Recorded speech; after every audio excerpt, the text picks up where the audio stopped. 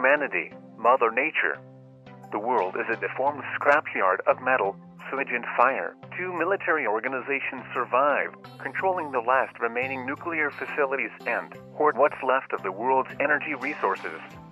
They fight for resources, attacking each other's nuclear reactor sites in order to knock out the last standing energy grids.